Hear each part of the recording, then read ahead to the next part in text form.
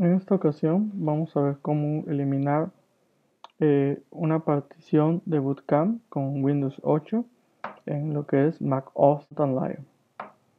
Bien, en este caso vamos a ir al launcher y vamos a ir a la categoría de otros. Vamos a seleccionar el asistente de BootCamp.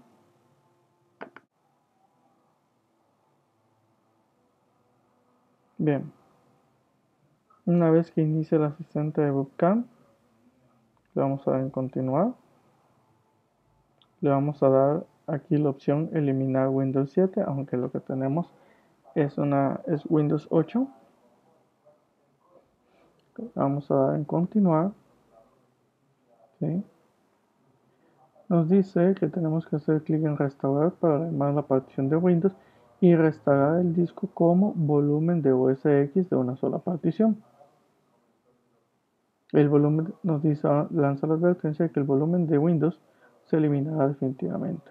Los motivos para hacer esto es porque el tener Windows 8 en una segunda partición con el BootCamp